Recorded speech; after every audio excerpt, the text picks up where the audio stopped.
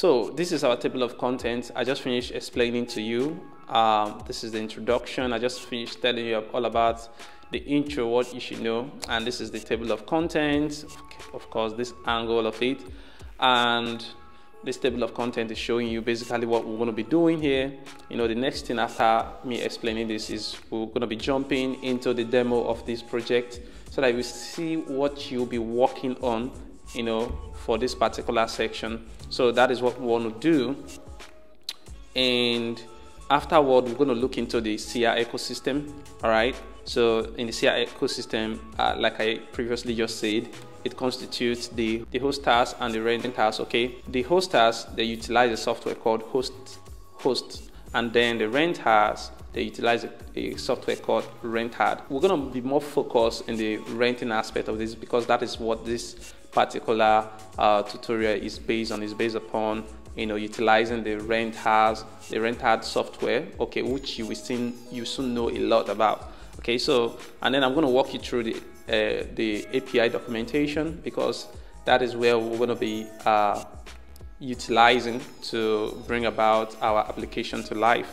All right, so we will then go into setting up the environment. Okay, the environment setup. They have both mainnet, which in that place you actually use real money and it's more robust. Okay, and they have the testnet, which is called the Zen testnet. Okay, which provides you with the framework or the place, the environment where you can run a test and see how the ecosystem actually performs, and you can use that in the development process, and then when you're ready you can then transition into the mainnet, you understand, just like with Ethereum or with other blockchain networks. So that is the software we'll be using. Then we're going to have to install it on your local machine. They have beautiful API documentation that I had already prescribed, outlined the steps that you need to take. Whether you're a Mac user, a Windows user, or a Linux user, you're going to have all those things installed. The steps clearly has, great documentation about it. So after we're done with just doing that local installation, okay, in case you want to rely on local installation, we want to utilize, for this tutorial, we want to utilize Docker installation. Why we're doing Docker is because it will be a lot easier for you to deploy it on on a network that you want to use it. I mean, on your VPS or a cloud computer. This is important because if you're going to be buying a VPS or a cloud space online, then you're going to have to run this on a Docker container, which is the most efficient way for you to avoid too many hassles. All right, so that's why our installation is going to be going into a Docker container. All right, so I'm going to show you how you're going to go through all of these things. Then afterward, we'll then go into core development. Okay, this is basically where we'll go into the core development. There is so many things about this. All right, I have a GitHub branch already set up in this format that I'm talking to you right now, so you don't have any problem. We're going to start together. It's going to be very easy for you to walk through. All right, so the prerequisites, I'm going to discuss about the prerequisite, the things that you need to know beforehand, before coming into this tutorial and all of that, and we'll go through the starter branch, okay, which is the #1 branch there, and we'll set up the entire project, have everything installed for you so that it will be easy for you to work with. So I'm going to guide you into setting up your environment variables because we have a couple of them that ensures that your software is actually running correctly. And we're going to then configure the rented interface, okay, so that it can synchronize with the blockchain, because rented by default doesn't synchronize with the blockchain.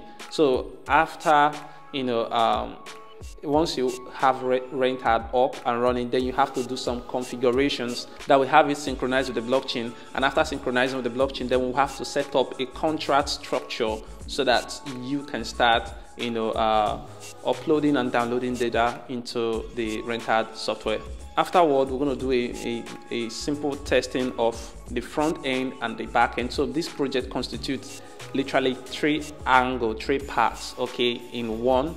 Okay, so the first part is the rentard, which is the service that is responsible for the data storage, is the blockchain itself. All right. Secondly, you will need the front end. The front end is the interface where you control your application. So we're going to have all that part, and then the back end, which processes the data that we are pushing into rentard. All right, there's a reason why we structured it in this way, so that we avoid hassle. But there is also a way of you doing it that you need a back end. You can use Next.js and just use the Next.js API structure. All right, so those are some things that you should take note of. All right, so after we're done with this data branch, we work on the back end service straight up. Okay, after we work on the back end service, configure it and make sure we test it out with what would be the best option for it. Okay, like something like Postman or an API client. All right, so then the third one will connect our wallet, because we need authentication to be able to distinguish the various users and their data being stored. So we need to be able to identify them properly. So we use this wallet format to get things in the right perspective. All right, and then lastly, this fourth branch is basically we're gonna be working on coupling every angle of this project together, the back end with the front end, and the rentard, everything will be coupled together. So that is what we want to achieve on this last step. Okay, so once we're done with that, we'll then conclude this particular tutorial. All right, so this is just the step, and it's going to be a journey, so make sure that you are ready for this. Get your beautiful computers out, let it be performant. Okay, please, if you're going to be working with the SIRE network, this will be like a fantastic example for you. Or if you're going to be utilizing decentralized storage, this is a perfect example for you. Okay, you don't need to spend so much money hiring so many people, but you will be able to pick up fluorescent knowledge from this teaching today, and then put it into good use. All right, my name is Darlington Gospel again, and let me show you the demonstration of this project.